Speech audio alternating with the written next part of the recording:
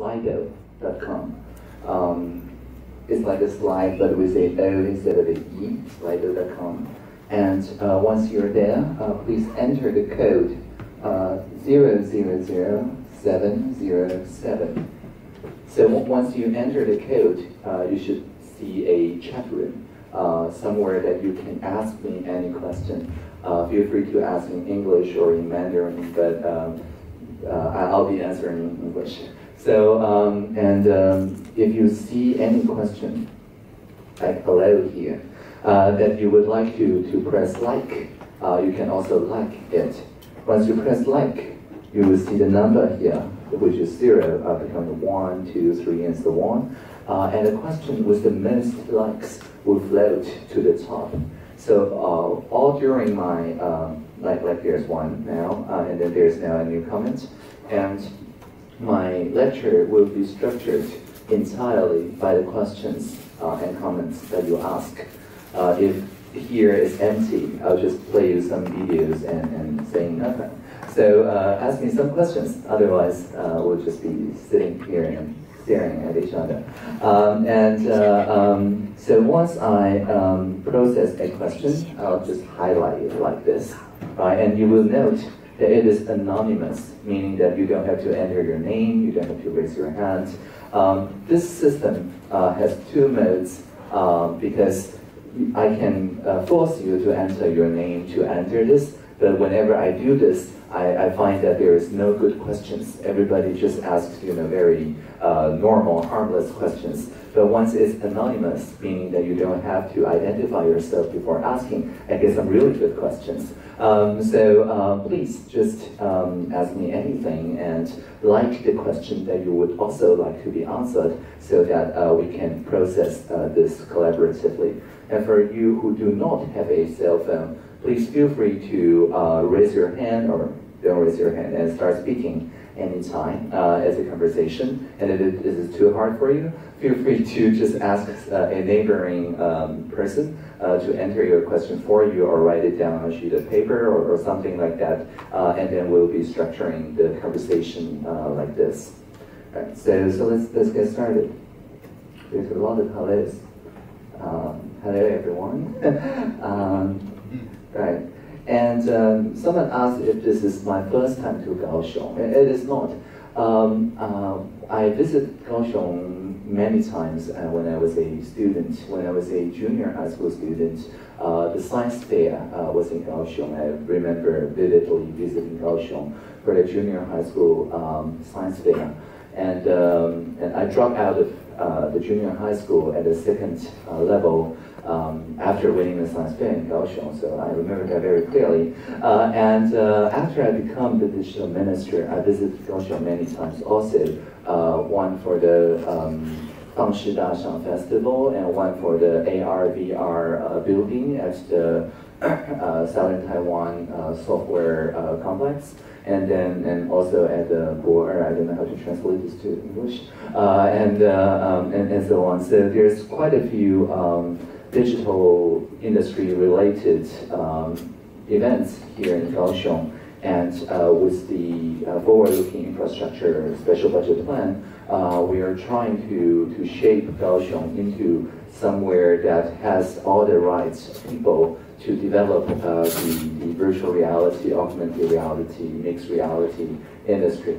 And I do have a personal reason to push this kind of model forward, because I talked with quite a few legislators from Kaohsiung, and they all told me that when they have to go to the legislatory building for the parliamentary inquiry meeting, for example, of course it is a lot of work for us to be sitting there saying nothing during the legislature inquiry, but for the MPs, for the legislators from Kaohsiung, it is extra work for them because they have to wake up like way early, like 5 a.m. or something, and take the high-speed rail all the way to Taipei, and then attending, the legislative meetings, and then immediately go back to the high-speed rails and go back here because they also have their local constituents to take care about.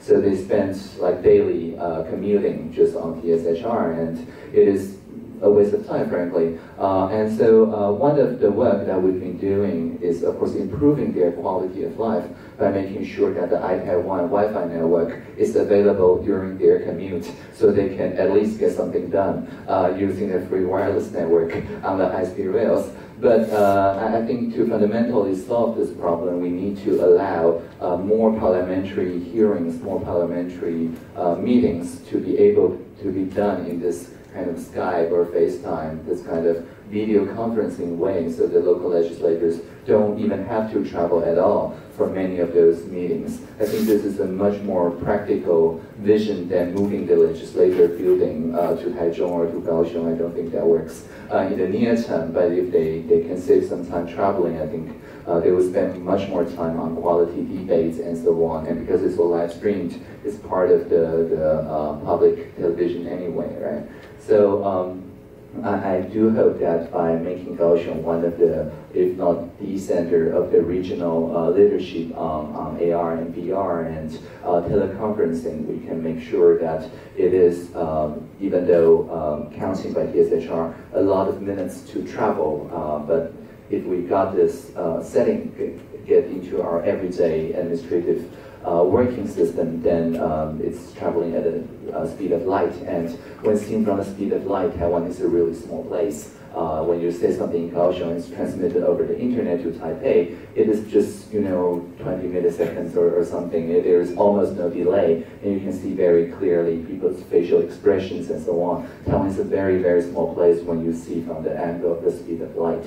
So that's my vision for Kaohsiung, and I do really want to help to make this a reality, working with the local people. And someone reminds me to speak a little more slowly, and I will do exactly that. So I will be speaking at this speed, unless some of you object again. Jack says hi. Hi, Jack. Hi, Jack. And someone says it's a cool system. Sometimes says welcome to Kaohsiung. Hello. Right. Someone asked, is the DPO treating the government employees as enemy? I don't quite know what the DPO means. I'm taking it to mean perhaps the, I don't know, Democratic Progressive Party or something like that. Would that be an educated guess? Right. Of course, this is a very sensitive issue right now. From my point of view, I've never belonged to any political parties. I don't believe in political parties. I think they are very useful back in the days of Sun Yat-sen or Lenin.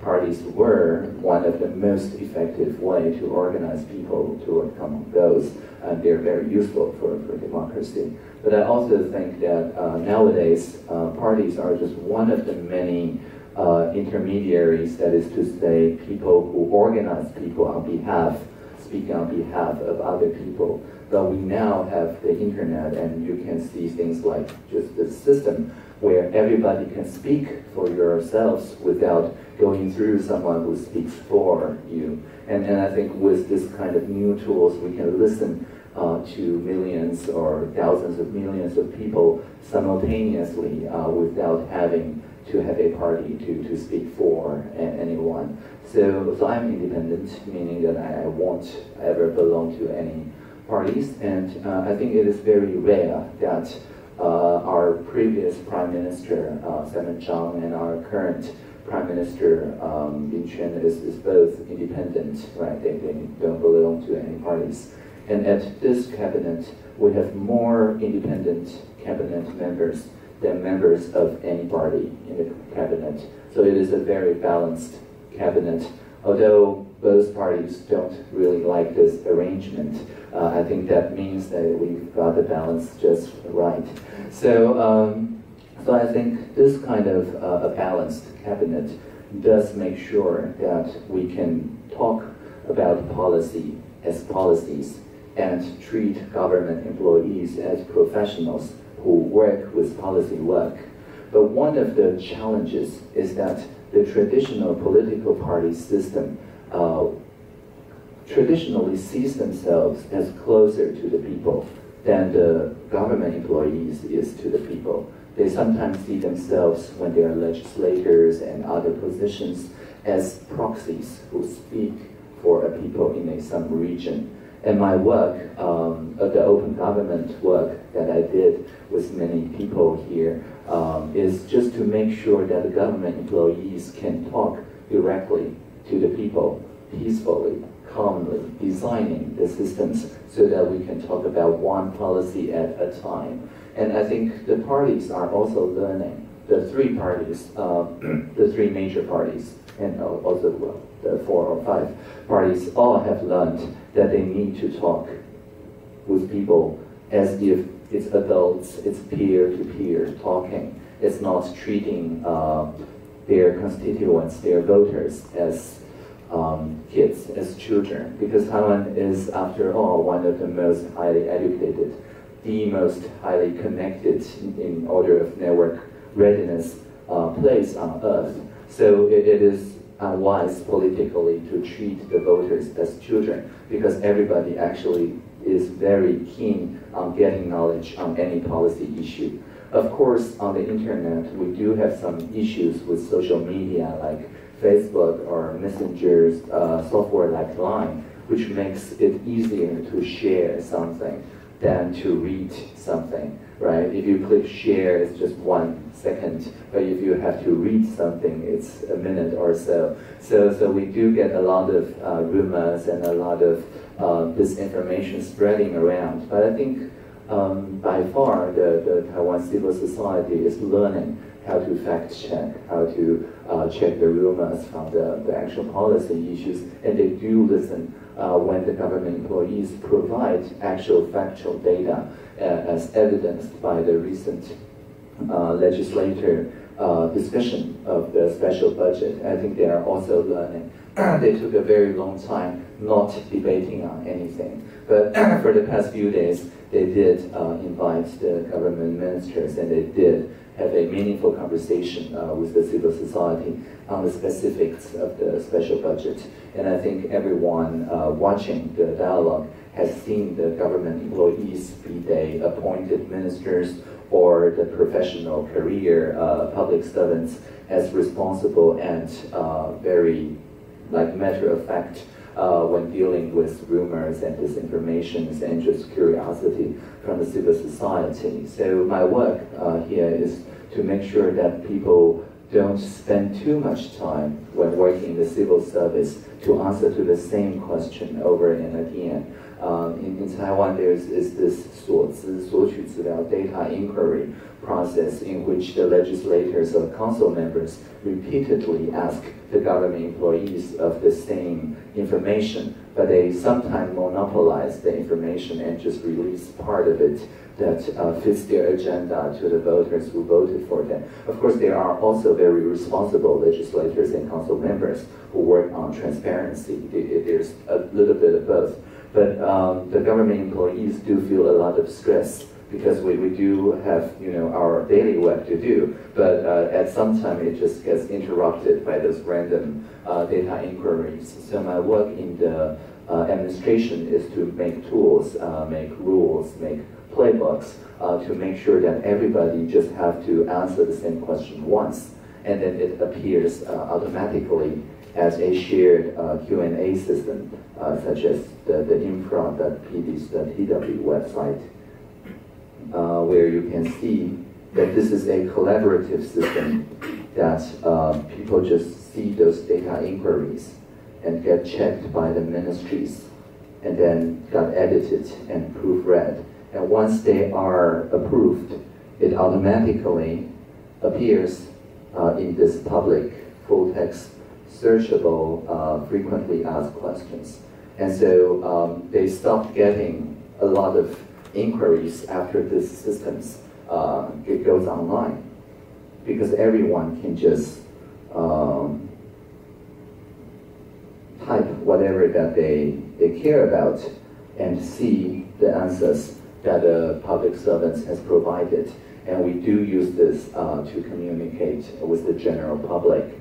And so after we got this online, the spokespersons of the Democratic Progressive Party, the DPP, visited my office, as did previously the KMP and the MPP people also visit my office. And I always give them the same information, saying that feel free to make use of whatever that you would like of this information, but please treat the civil service with respect and don't interfere our daily work with repeat questions. And the DPP did take this advice and turn this into printed materials, and also on their online live stream. Whenever anyone asks a question pertaining to the special budget, they just quote it from this website instead of forwarding it to the civil service. So in this one regard, I'm not saying other regards, but on this one regard, I think the Democratic Progressive Party is making good use of the resources that was built to save the civil service some time. The next question saying, as for today's topic, VR for civic deliberation, specifically virtual reality, is there any project currently proposed by the government? Yes, there is. So at the moment, every Friday, we meet to talk with one petition case from the joint platform. It is kind of difficult to explain just with words, so we have some video. So let's see if the sound works now. But if it doesn't, well, I can provide a voiceover. Right, so this is the shawarma episode where we see this petitioner here walking through a night market. Here we go.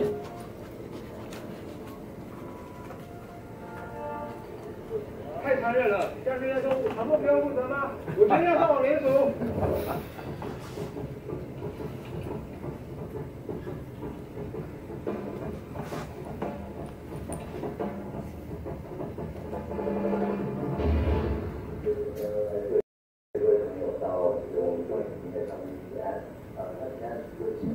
This is our monthly meeting.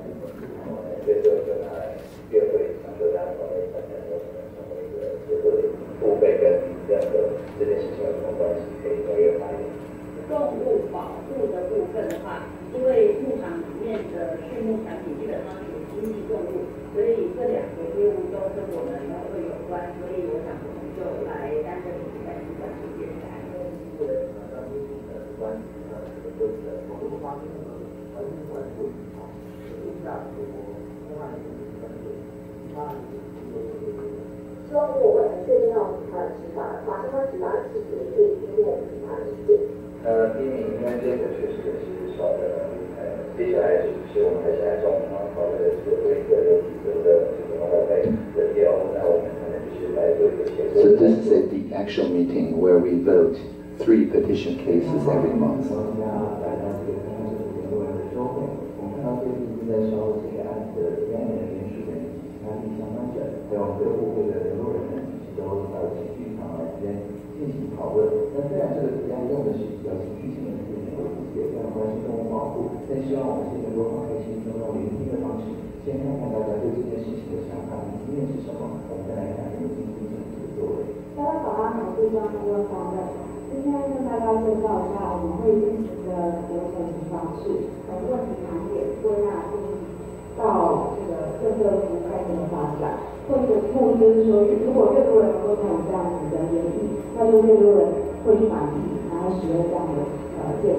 大家好，我是迪安。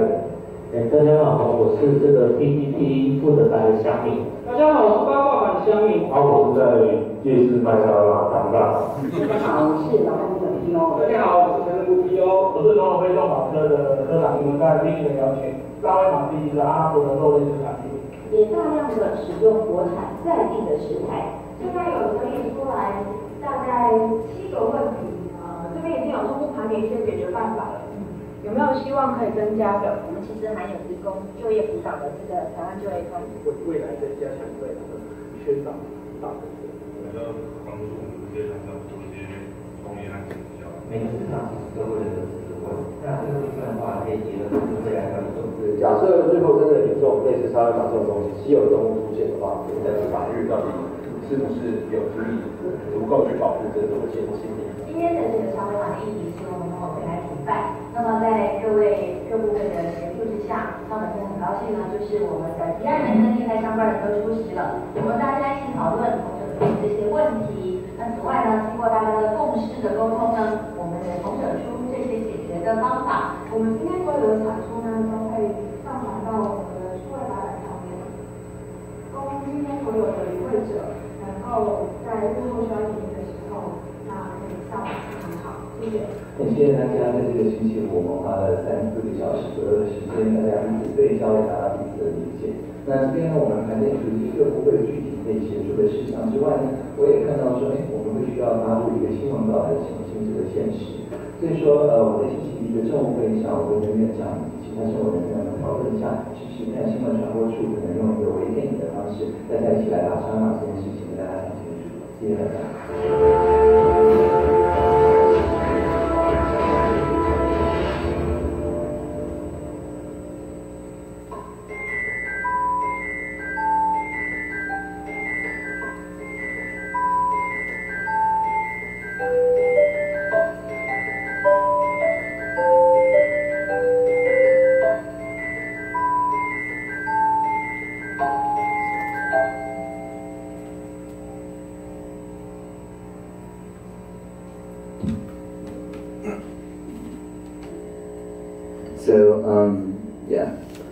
So that was the introduction of the kind of work that we do practically every week. Is it possible to dial the volume down or something? Anyway, so back to the microphone. Okay. So those are our actual issues that we talk about. From the very beginning, we've got the labor union for civil servants. That's something that we all very care about. We also talk about the national travel card, which was a very hot topic at the end of last year, and where 5,000 or so public servants said that the national travel card should not dedicate just to group travel. And the administration did reply, saying, okay, we're now relaxing it. You can now use the Taiwan high-speed rails or something for your Taiwan national travel card. So there's a public negotiation going on with this petition platform, and everything is transparent. And after we handle the national travel card, there is also a related issue of people saying, there is no good way for the administration to ask all the public servants of what do you think about the national travel card. Even the name itself, somebody don't like the name, saying it's not the nation, it's not about the nation, it's not about traveling, it's about being forced to take leave and not getting the extra payment and the reimbursement of extra leave card or something. They want to rename the card like this. So we also run consultations about the national travel card and about the labor union issue for public servants. And every petition case that was discussed this way is monthly tracked, so that every month we hear from the ministries of labor and the other related ministries about the current progress of getting a meaningful association of civil servants or a labor union of civil servants. So they update us monthly. And so what about VR? One of the more recent petitions is this one. It's about 8,000 people from Hengchun going door to door practically with the tourists and asking the Ministry of Interior to deploy their new Black Hawk helicopters in the local airport of Hengchun. The local airport of Hengchun is so-called a mosquito airport because nobody really flies there anymore, because when the EVA Airways upgraded their local flight, the wing span become too large, so that when one of the two propellers gets broken, it will crash straight to the third nuclear plant. And so this is not like secure at all. So they stopped the flight, and they've stopped it for a couple of years now. So the airport is now a mosquito airport. Now the petitioners would like to revive the airport by deploying, asking the Ministry of Interior to deploy the Black Hawk helicopters there. But why do they want Black Hawk helicopters? Certainly they cannot take it for tourism on top of the Kenting National Park. That's not what Black Hawk is designed for. And by the way, the national park doesn't allow helicopters to fly in their zones anyway. So it's not about tourism, it's about medical use, because their local hospitals, their 3 local hospitals, they don't have the necessary surgeons to provide. For example, if someone got a stroke, then it's about brain surgery, right? They don't really have the equipment nor the doctors there. So at the moment, they have to drive by ambulance car about 70 minutes to reach the closest medical center, the anti-medical center. And if they want to go all the way here to Kaohsiung, to Chang'an or some other hospital, then it's about 100 minutes or something like that. So it is actually a very long trip for a lot of people, and many people died on the way to the hospital. So they would like Black Hawk to be deployed and serve as their ambulance car. So whenever someone needs urgent medical attention, they can get onto a helicopter and then fly straight to Rongzong or somewhere in Kaohsiung and get the doctor treatment in about 50 to 70 minutes. So it's still quite a flight, and for people with stroke, maybe not the best transportation option, but they really want to highlight their problem with the local medical deployment. And you can see 8,000 people seconded. And so we first need to make sure that everybody is on the same page as of what really is the medical conditions like in Hengchun. So we prepared a lot of materials pertaining to this case, asking, as you saw in the movie here, all the related ministries, such as here we have the Ministry of Interior, the Ministries of Healthcare and Welfare, the Ministry of Transport and Communications, the local regional government, and the Ministry of Defense, all preparing the local materials related to the Hengchun medical situation. And we flew, really took the THSR. We transported about 30 people or so to Hengchun locally to give their presentations, but most importantly, to listen to the local people's feelings about what is it like to live in a kind of remote place, even though it is part of the Taiwan, right? So I think this is important because it shows that we're willing to engage in a conversation, and it is much easier to get 30 people from Taipei to Hengchun than 300 people from Hengchun to Taipei who wanted to participate in the discussion. And in Hengchun, we had 2 different meeting rooms, because in public hearing, one of the recurring problem is some people would want to protest. Some people would want to shout about, for example, the Taroko National Park, which has nothing to do with Kenting, but they want to talk about it anyway.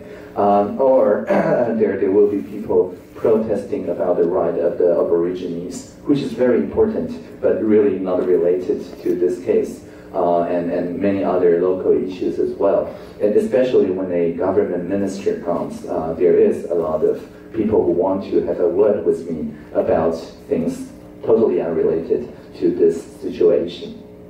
So we made an arrangement using what we call telepresence. meaning that we have 2 rooms. We have the smaller room of about 30-something people, of the facilitator Fang Rui as the meeting room from discussing. And so we have a very high quality discussion on many of the issues here pertaining to Hengchun.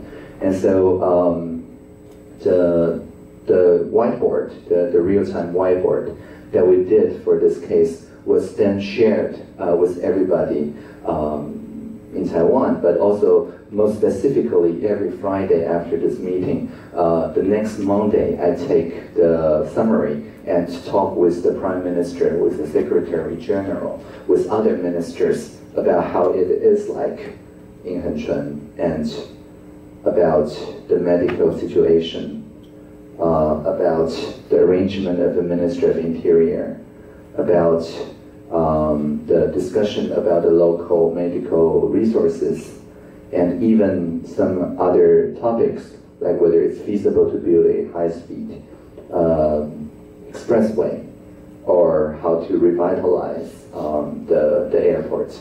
And so it is very useful for policymakers because we know that everybody is on the same page. There's no rumors, and all the legislators and city councilors all saw the same map and talk on a policy-based basis.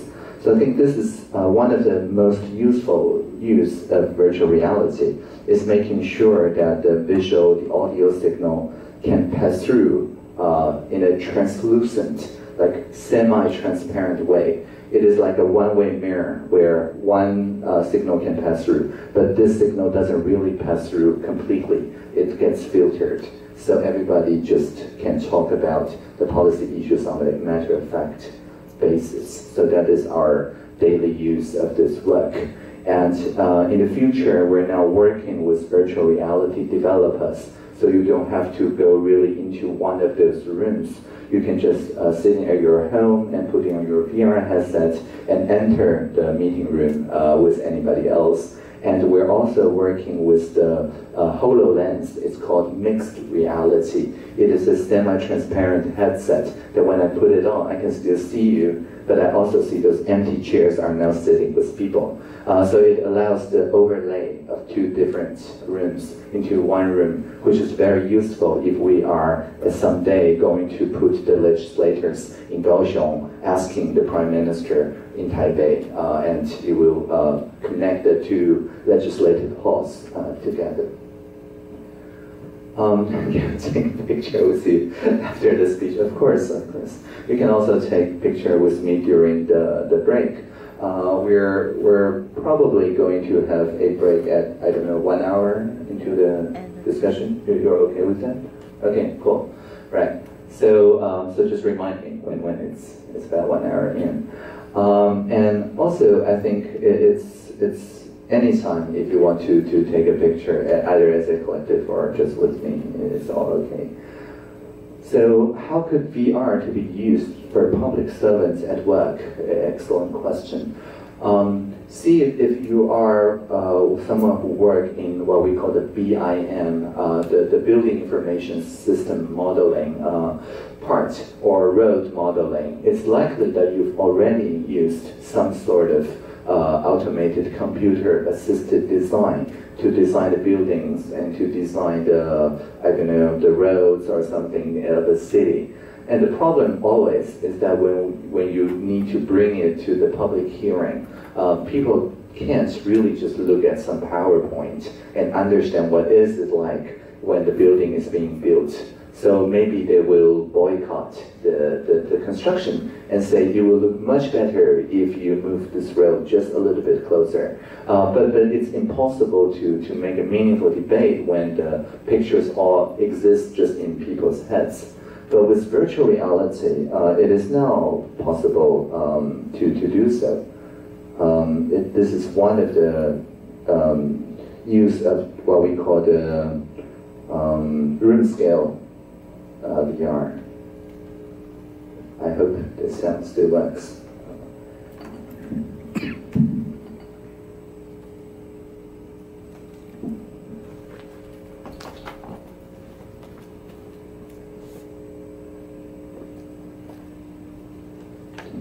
right? So this is called Cityscope.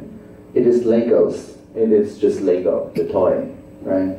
And the colors represent the difficulty of accessing the necessary utility services. But it can also be taken to model epidemics, to model population, to model walkability, and so on. And then, so when people place those would-be constructions, a projector from above and a camera from above take a picture of the Legos and identify what they stand like. And so this is just plain Lego, but if you take it into the camera place on the table, it almost magically gets recognized and calculated in simulation and projected back. So everybody can talk about, okay, so what if we move the building over there? What if we make the road wider? And then see a real-time projection of what it would be like. So it makes it very easy for people who don't have a training as architects to talk about urban planning, to talk about building cities, building airports or something. And we're working with the teams developing this also to extend this so that it can work in virtual reality. So only one room need to have those physical Legos, and every other satellite place can just put on projectors or put on those VR classes and participate in this kind of collaborative city planning. So this is one of the, I think, the most useful thing to talk about. For example, the railroad constructions in the special budget.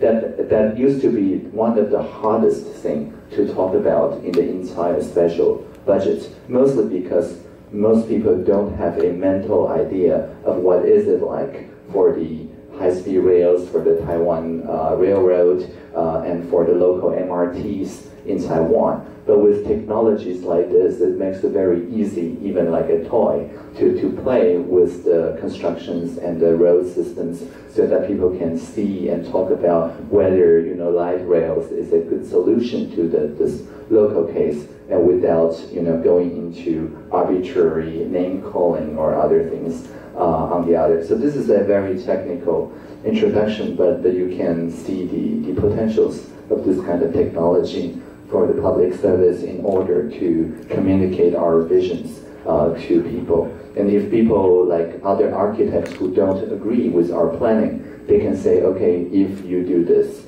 right, and then we can run a different simulation. And you can even put on a like VR headset and feel how is it like in the future city with this plan, and then in another plan, in order to talk about it. So we're now working closely with labs in Japan, in Madrid, in other cities who are interested in this kind of technology and bringing it to Taiwan. I saw a film about shawarma that's made by the office. Can I explain it further? For sure. So the shawarma case is actually a real case. Someone did bring it to the petition. It's not fictional. Someone really did put it to petition. The only fictional part about it is that it's not really 5,000 people because the National Development Council said, you know, it's a fiction, it's fictitious, so they rejected the petition without asking us. I think it is very, it's not the best decision, because in the United States petition system called We the People, there are a lot of joke or fictitious proposals there. There was one about the NASA should build a Death Star petition. So you can see the White House petition. Oh no, it's a different person in White House now. Let's see. Maybe we still have. Maybe it's still in NASA. Right. Here we go. So a lot of people seconded the petition to build a Death Star, which is in Star Wars a star-shaped weapon system that Luke Skywalker destroyed by flying X-wing into it.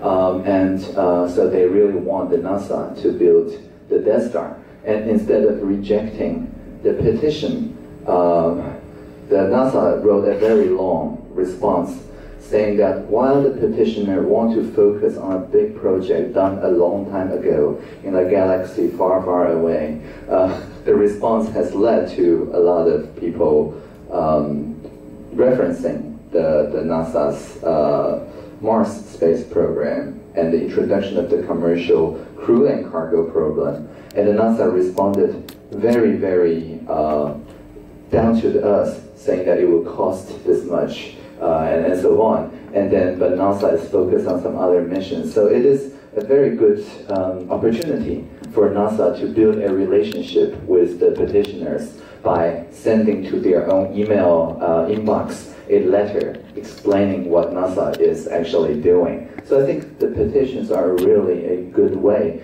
to build relationships over time between public servants and petitioners, and they have to, learn to talk to each other directly without going through representatives. So I think it is very good for controversial issues, but also for joke issues like this. So we decided then to revive the shawarma petition, and we did send the video to the original petitioner saying this is our response to your petition, and build a film that explains the participation officer, the PO network that was built where we meet every month to talk about open government and petition issues. There's a friend, Xuan Mei, from the Pingdong County, we just got a big fire a few days ago in a illegal factory. Can we use VR to plan a firefighting or check the factories? It is actually a very good use of VR. Many drone, that is to say, autonomous flying vehicles, it's like a helicopter but very small, is piloted remotely by pilots wearing VR goggles and going into dangerous situations to assess the equipment and so on. And I grew up watching Japanese anime like the Eva, Evangelion, or some other robotic mecha avatars, the 5-star solar system or something. There's a lot of fantasies about remotely controlling robots to do dangerous missions. But nowadays, it is not fiction anymore. People do it for agriculture and for other like filming purposes literally every day now. And so whether the firefighters can incorporate this kind of remote controlled systems into firefighting, I think it depends on two things. First, we need to get the buildings themselves have what we call the Internet of Things, the IoT systems, the sensors built up so that we can know when humidity or when temperature raise above a certain level, it will automatically trigger the deployment of both the firefighters and maybe hypothetically those auto systems, the robots will arrive before the firefighters did arrive. And it needs to be coupled with the BIM, the business information modeling systems. And one of our youth council members, Xiao Mei, is now working with the Ministry of Interior on this direction. So I think it is actually one possible future, and I do really want to see it happen. And the other thing is this overview of illegal factories, its relationship with farmland and so on. We need to make this picture much more clearly and convey this complex relationship between farmlands and industrial complexes to everybody involved, so people don't rely on hearsays or rumors, but can actually talk about these things on a matter of fact fashion. So we need both rapid responses, but we also need an overview system, and VR, I think, can help both on that. Is there another platform called vTaiwan? What is the difference between vTaiwan and Join? That's a great question. The vTaiwan platform is older than Join. I built it with ex-minister Jacqueline Tsai and a lot of GovZero civil society people way back in 2015 or so. So this is all about the digital economy. VTaiwan talks about the challenges that is brought by digital technologies and how the society need to respond to those digital technologies. So we talk about crowdfunding, which is not possible without internet. We talk about sharing economy, which is not possible with the internet. We talk about drones. So because these, and we talk about revenge porn, which again is not possible without the internet. So, so because this is all about the digital economy and the internet affairs, we use a much more complex and much more dynamic process because we assume most of the stakeholders are online. So we can use a lot more polished tools, such as the revenge porn issue. On the revenge porn issue, in addition to a briefing, we use this system called PDIS, which is an automated system that asks you, what do you feel about, even without malice, sharing other people's body pictures should be treated as criminal, whether you agree or not. If you disagree, for example, your position moves in the downward, and you see another question about whether it should be criminal in proportion of how the names and the livelihood of the person is being considered. So if I say yes, I move a little bit here. So what is this? This is not about voting. So the numbers here doesn't really mean anything. You can see 15 people here, but they have a wider area than the 30 people on the left.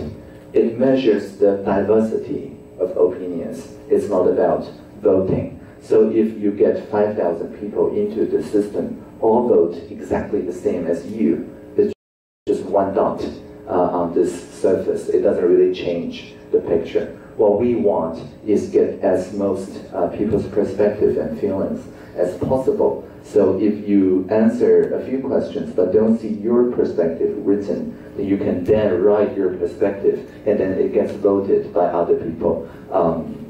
And so we can see three groups. We can see group A.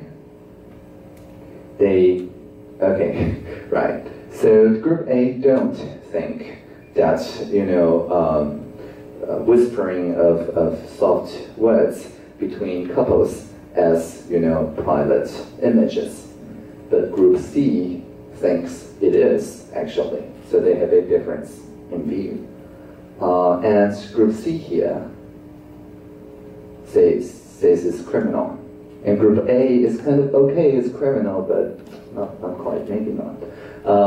And group B think that the current criminal code is sufficient. No, it doesn't think it's sufficient. While group C think it's a little bit ambivalent, but B and A both think it's insufficient. And so we can do a lot of very interesting analysis on the opinions of the three groups. But I think the most important thing here is the majority opinion. Like, everybody can agree on some basic principles. So in a normal forum like Facebook or PTT or some other forum where people get to reply to each other, people most quickly find the point that they disagree and spend a lot of time on why they disagree, and then spend a lot of time on why they disagree, on the reasons why they disagree. And so they sometimes forget that there are basic things that everybody agree on a certain policy issue. You don't see a lot of that on Facebook or on PDT. People won't spend time if they agree. At most they click like, and that's the time they wish to spend on saying I agree. So, but in PDIS, it's impossible for people to reply to each other. If you've got a new argument to make, you get to write it, but as a new argument, not as a reply to an existing argument. And people start to see that the positions can change, and their friends are all over the place. And it is not something that's set in stone, but a consensus that we gradually submerge. And this is run and powered by open source software by the community. It's not run by the government. Even now, the V-Taiwan system, the weekly meeting and everything takes place outside of the administration. So I'm just someone who says, okay, if you want some ministry to join the discussion, I can help you to find the right ministry, in this case, the Ministry of Justice. But it's not about petitioning, it's about people slowly converging on some perspective, on some issue that the internet, the digital technology has brought upon on the society. But we won't discuss here things that are unrelated to the digital world, to the digital economy, because for things like Heng Chun or the Black Hawk helicopter, it's not about people's perspectives, it's about facts, hard facts that really needs to be checked on the spot. So it's a really different system from the joint system, which takes pretty much everything. It doesn't have to be related to the digital economy anyway, right? So it's different in two ways. First, V-Taiwan is experimental. The community takes whatever it likes and bring the technology to whatever experimental way. But join is the shared system between all sorts of governments. The legislative is now adopting join next half year. The executive branch, the Taipei City, the Nantou County, and I think the Judicial Reform National Forum also say the Judicial Yuan wants to join as well. So maybe you will really join the 5 yuans together on the same platform, but it is entirely governmental. It is not community built. But we do take the good ideas from Taiwan, like the no replies, pro and cons discussion. We think it's a really good idea. So we did bring it into the petition system here, where you can now propose the pro and con ideas and so on.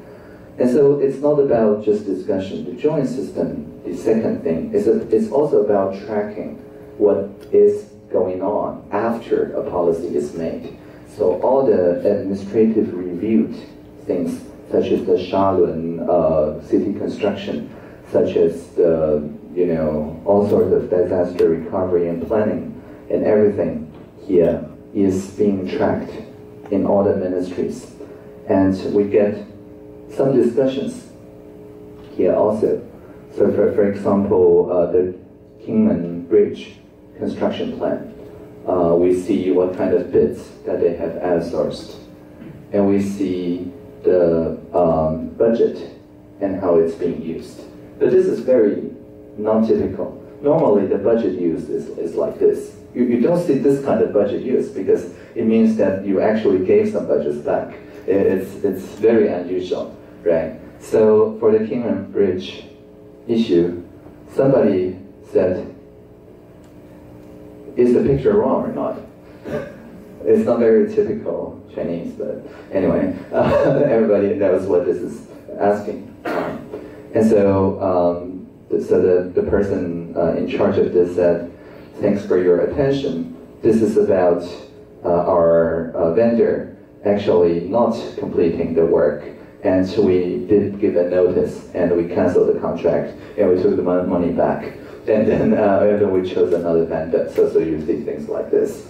But the good thing about this is that the next time a legislator, a local person, anyone who wants to see how Kingman Bridge is doing, they just type it to a search engine and find this page. They don't have to ask the public servant anymore. And if the public servant gets asked, they can just copy this website and then paste it to anyone who asks, saying, okay, we will update you every 3 months or every month, just right here. So it is a continuation between petition, discussion, and then follow-up of the carrying.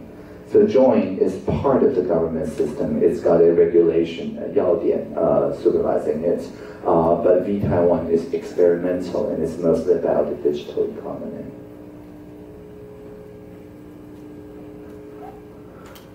would this be recorded so we can revisit later? Yeah, yes, right. And then we'll also publish it on YouTube. It seems you got a British accent. How did you learn the cute accent? I don't actually have an accent. I learned English as my fourth language or something. My grandma, my father's mother, is from Lugang, and she raised me up, speaking Taiwanese Holok.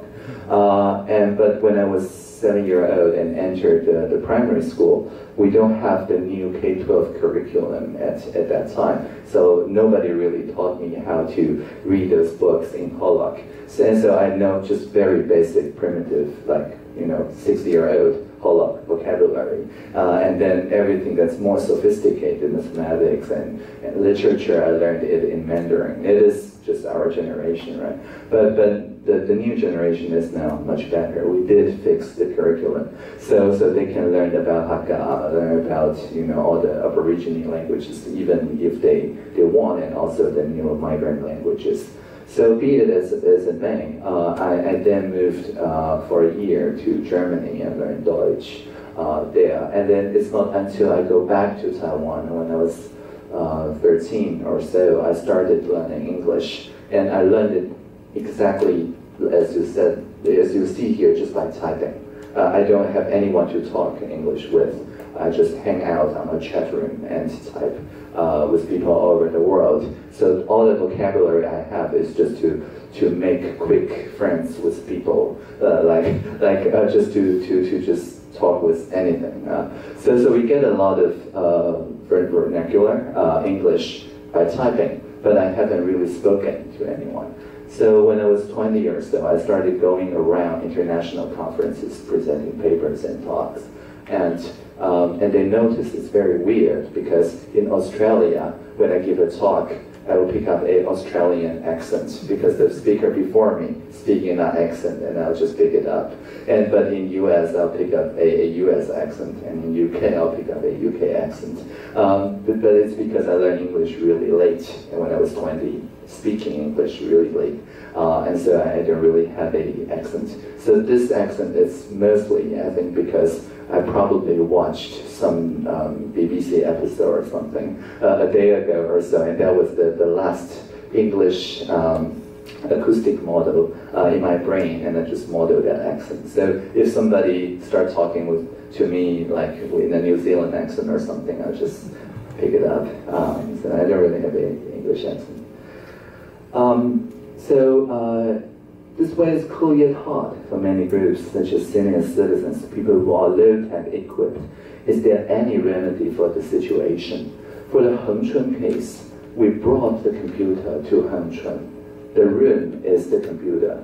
People don't need to learn anything, right? The whole point is about assistive technology, is that it helps people to technology. It's not about we set a website and ask people in Hengchun to express their thoughts, their feelings just by watching the live stream and typing it on the live stream chat room. That would be unfair. What we are doing is basically saying, here is a room, anything you said in this room, anything, your hand motion, everything is recorded. And we promise to turn everything you said into transcripts. We promise to turn every sentiment, every feeling you expressed into online live stream so everybody can see it, but you don't have to learn anything, and we go to your place, right? So this is the whole promise of assistive technology. It is just by making people learn virtually with what they already know. My grandma now 85. She's the youngest of my 4 grandparents. My maternal grandpa is 98 now. My grandma, now 85, loves to travel, but can't really travel much anymore. So when I visited, say, France or Germany, before I go into the cabinet, I bring with me a 360 recording device, and when I visit my grandma, I visit her every month in Danshui, I just brought this VR headset to her and put her into the VR headset and say, Grandma, this is the castle that, and this is one of the places in Hamburg that I just passed through, and so on. And she can navigate very easily, just like walking and riding a car or something in the virtual reality, sharing the traveling experience. I think technology really should be like that. I'm not saying, Grandma, you should. VR basically means that you don't see anything else. It is immersive, meaning that you can't really take your phone call during a VR meeting because your phone is now in front of your eyes, right? So VR makes sure that the person in the VR is immersed in a virtual reality and they can't get easily interrupted by something in their original reality. That's the definition of VR. But the same VR techniques can be used in many different ways. If you have watched an IMAX movie, it is some kind of virtual reality as well, because everything is black, it's dark, you can't really see anything else. And if your phone rings, everybody gets mad at you. So it's basically a room scale experience that also loosely fits the VR definition, because you feel you are somewhere else when you're in an IMAX movie. But in a video meeting, if you're just using your phone to have a video call, you get distracted very easily. People may just talk to you nearby, maybe you get a phone call, maybe you get a notification. And we found that in a normal video meeting, you can't really sustain people's attention more than maybe 15 minutes or 20 minutes. They get distracted very quickly. And so VR is also about making the experience distraction-free so that people can pay attention to what is going on around them. How do you think about a forward-looking infrastructure plan? It is really solid or not so accountable? That's a great question. I only looked at some individual projects at the digital arm of the forward-looking infrastructure plan. And many of those projects, I think, are really necessary about, for example, connecting the remote areas, clinics, so that they can do telemedicine. At the moment, it's really slow network connection, so they can't really transmit high-resolution X-rays or CT scans or something to a larger clinical center to read and then to get back. The transmission may take a couple hours. If that, you just send a car or something to the medical center instead. So, but this is critical because in places like Hengchun, sometimes you don't really need a doctor there. What you need is a high-quality scan and send the results over the internet, and for someone at maybe Yangming or somewhere to help you to diagnose the problem. So I think the internet infrastructure for this kind of medical use, I think it is really infrastructure and it is really critical. So we don't have any problem of approving this kind of special budget. We also have the renovation project for the classrooms, because in the new K-12 basic education, we're now saying information systems and media literacy is part of the education now. It is not just one computer class that people in junior high school takes.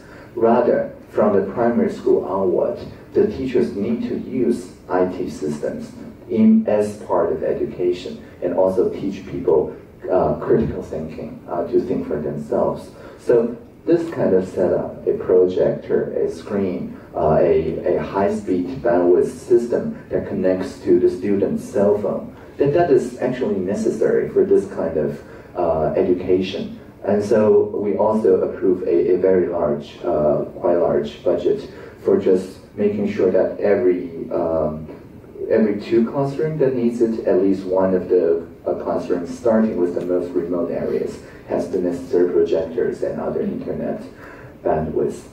And so without this kind of infrastructure, I don't think the new K-12 plan can succeed, because we designed the K-12 plan with the assumption that the students can access to the public internet for a lot of their basic education. And also we think too, by just using their cell phone to ask questions, it means that they remain engaged with the lecturer. They won't just start playing video games on their cell phones and so on. So I think it is a good use of taxpayer money for this kind of basic infrastructure.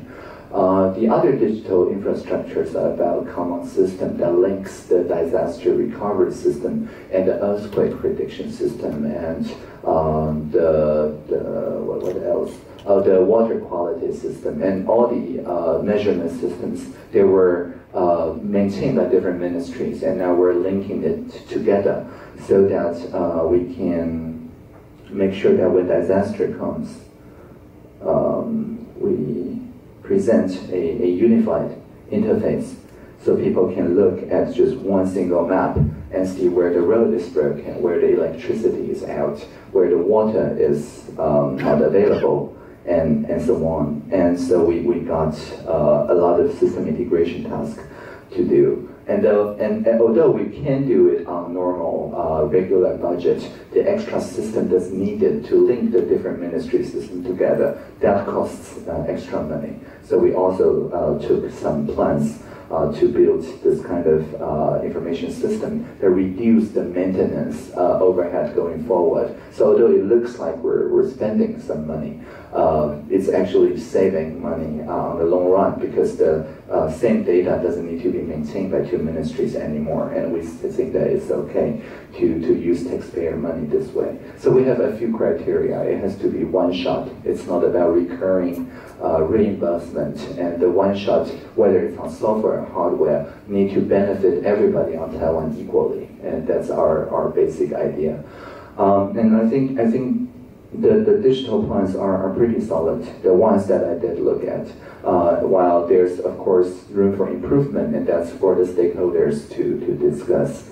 I can't really speak for the other, well, it used to be 4, but now 7 parts of the basic, the forward-looking infrastructure plan. But from what I've learned during preparation of the QA system, of the infra Q&A, I think the most difficult part for people is that people would really, really like to have some kind of consultation when we are setting up this kind of criteria, like one shot, like no reimbursements, like it has to benefit everyone equally, it has to be the common good. What's the definition of common good? Although the Prime Minister did have this kind of criteria, we didn't really communicate it with the public. Instead, we communicate the result of applying this criteria to all the proposals prepared by the ministries and local governments. And although we tried to talk about sustainability and those criteria in our initial press conferences, the media just wasn't very interested in that. They were interested in other things, right? So, it's a communication problem, and it is true that the general public think mostly, even at this moment, that the forward-looking infrastructure plan doesn't have a coherent principle behind it. Even though the Prime Minister in the initial press conference talked about these principles, it didn't really go through to most of the people. It is a communication failure. It is entirely, I admit that. So when I prepared this Q&A, I said that, you know, we should do it better. But we're not used to that. And the people working in the ministries, while they are very busy preparing those reports, they're mostly on paper. We have a series of meetings where they print PowerPoints and write down those PowerPoints. Even if we want to make this public, it would not make sense because all the context is in the heads of people in that meeting room talking about this criteria. So I think this is about the bandwidth of the government. If, instead of just PowerPoints printed on paper, if the ministries can send us models, data, evidence, in addition to the PowerPoints when we're talking about those projects, then we can much more easily share this with people when we're talking about the first principles. And of course, we can also get professional help to this kind of thing. But it's very easy for me to publish something if it's already digital when sent to me, like the autonomous car. There is actually autonomous car in the forward-looking infrastructure plan. It's just categorized under green energy, not transportation, so people don't know that it exists. And the digital information that I got, the transcripts and everything, I did publish, and people make very good use of the transcript. But every handwritten notes and presentations I can't publish because it would take too much time to digitize those handwritten notes, and it wouldn't mean much anyway. So in the administration next year onward, we're now embarking on a project called the 政务大数据 policy making big data, whatever, system, to have a data store where the ministries can deposit to when talking about cross-ministry level projects. And when we have that system, when we get iPads instead of handwritten notes in our administration level decision-making system, then we can make those public much earlier than we currently are. And I think it will clear a lot of misunderstanding and rumors. So we did learn from the infrastructure planning process, and I think it's all about the perception, and we can do better in the future to make the first principles, to make the focus on sustainability and regional balance communicated much more clearly with the general public, not just with a few selected media, which got washed away very quickly. How can we use VR in agriculture? Well, there's a lot of uses. You can use it for agricultural planning and zoning. You can use it to simulate the different decisions, the use of pesticides versus not. Basically anything that's dangerous, expensive, or unhealthy, you can simulate it with VR and don't suffer the same consequences. You can break a lot of things in VR and nothing is really broken, right? So anything that requires simulation of any kind, training of any kind, you can do it in VR. Actually, VR has been around for 30 years or 40 years or something, but almost exclusively in military training. So when a fighter pilot learns to fly a F-15 or something, or a NASA astronaut learns to fly a rocket or something, of course they do it in VR. Although VR was very expensive back then, it is far less expensive than an actual fighter jet or a rocket, right? So if you learn it this way, a space shuttle this way, then you avoid much costlier mistakes tomorrow. So what we are using now is actually a cheap version of the actual military-grade VR and turned into consumer-grade thing. But with the rapid process of machine learning and of data processing, we are now entering a place where we can generate data very quickly. And so actually in the past 2 years, using just our smartphones, there's 90% of all data generated in humankind history was generated in the past 2 years, because our cell phones and other devices are now living with us and gathers data as our eyes and ears do, right? So to process this kind of data in a natural way, to visualize it in a natural way, because it was captured in a real-life context, you really need something like VR in order to make it come live again. Because if you just put it as slideshows or as text or something, it loses the context in which it was captured. So this is why I prefer 360 recording to this kind of normal video recording. Because in video recording, the person holding the camera, I think, has too much power. They don't get recorded. And they decide who gets recorded, and it can make a very unbalanced narrative. But with VR, with 360 recording, everybody gets taken in every angle, right? So everybody can just put on the headset and go back to that moment in time. And so this is not just for meeting, but for planning and things like that. If you just look at aerial photos of a farmland, it is impossible to zoom way into it and feel how is it like. So VR helps us to zoom from the earth level to the island, to the county, to the farmland level, and without using different tools, different abstraction to think between different levels as we do now, right? For the national land use planning, we use one set of tools, but for local zoning, we use another set of tools, and for a specific industry or farmland, we use another set of tools, and the tools themselves doesn't really talk to each other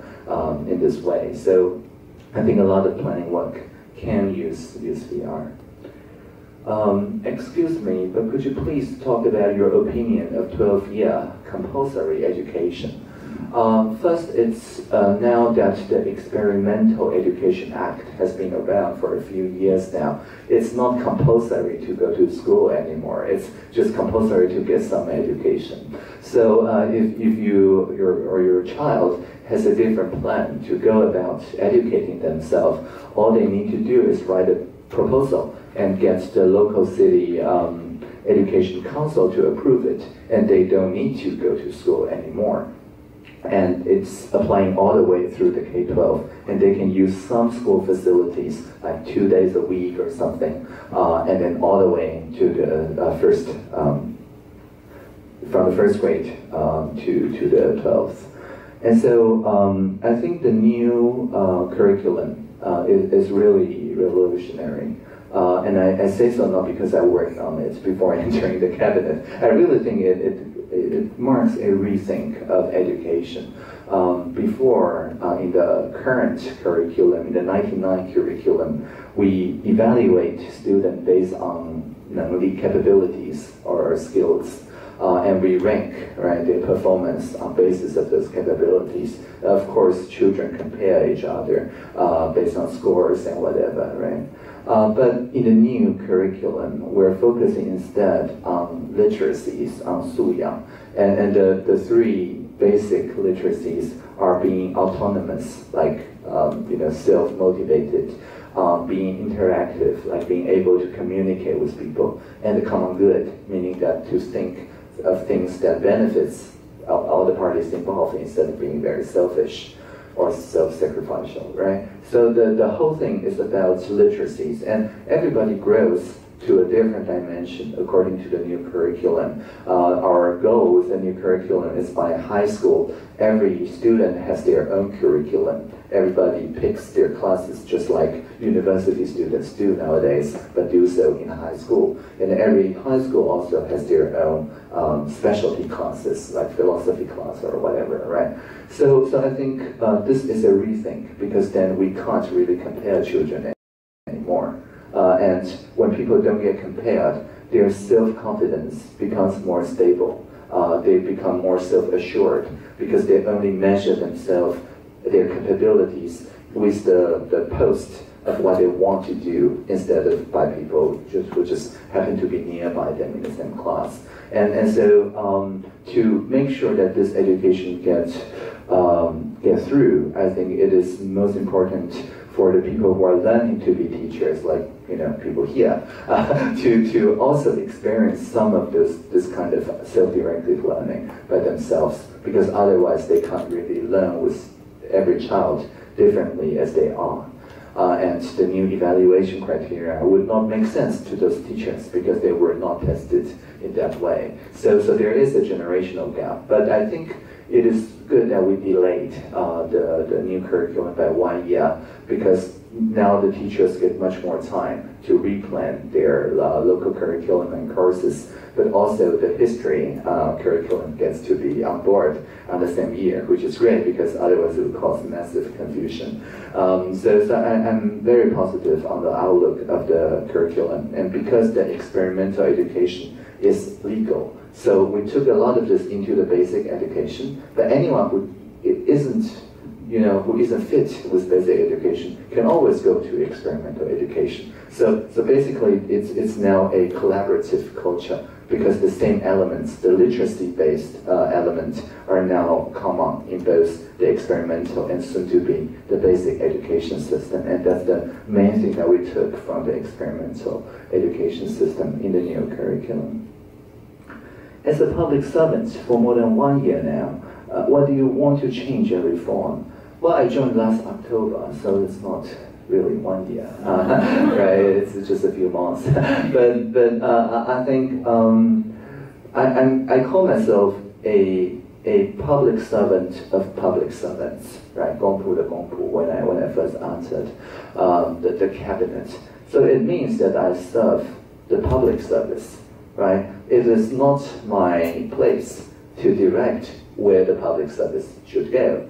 Rather, all the participation officers from all the ministries come to me and say, hey, Minister, the people using Macintosh and Linux cannot file their tax online, and they're blaming us for it. But we got 100% mark on those RFPs. What's really going on? And then I'll just help them going through the RFPs and see that, you know, even though all the functionalities are there when you use a Mac to file your tax, what the RFP doesn't show is that it takes half an hour between step 1 and step 2, and 15 minutes between step 2 and step 3. So it's actually a very long time to actually file the tax. But if you just look at the RFP, it's all checked, it's all there, right? And it got through because the people working on it and the people approving, none of them use the Mac, all of them use the Windows. So it is actually not really useful way to plan something.